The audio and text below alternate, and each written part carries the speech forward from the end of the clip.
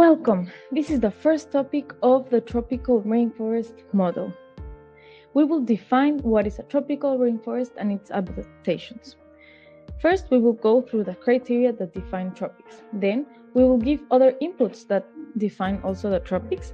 We will go through the stratification layers and certain adaptations of each layer. So tropical rainforests contain the most biodiversity around the world. But why? Well, ecologists have certain criteria of this bloom of biodiversity that considers the following. First, areas that receive direct overhead solar radiation. Second, areas with a net positive energy balance.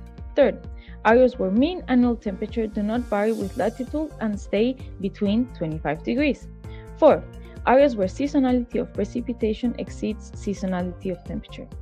There are other inputs as well to the composition of tropical area, such as altitude, topography, wind patterns, ocean currents, land-to-water ratio, and geography.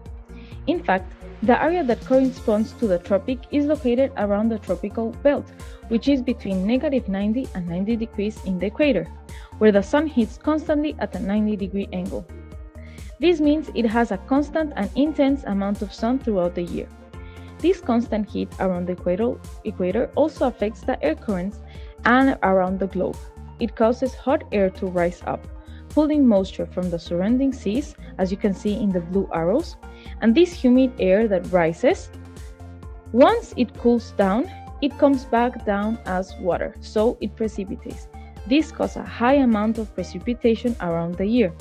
Another important factor is intertropical conversion cells. These conditions shift longitudinal, up and down direction. That is why tropical rainforests are located in the north part of South America, in Central Africa, and in Southeast Asia. Therefore, sunlight, rainfall, and constant temperature are the main factors of a tropical biome, and these factors allow the forest, just like the tropical rainforest, to grow with specific adaptations. The tropical rainforests are composed of stratified layers, where different types of plants and animals with different types of adaptations coexist together to thrive. The stratification of the tropical rainforest is composed of the forest floor, the understory layer, the canopy layer, and the emergent layer. Starting with the forest floor, only 2% of the sun arrives to this layer of the stratification. It is mainly composed of fungi, decaying plants and fruits, and everything that falls from the other layers, and of course short vegetation. Created using Powtoon.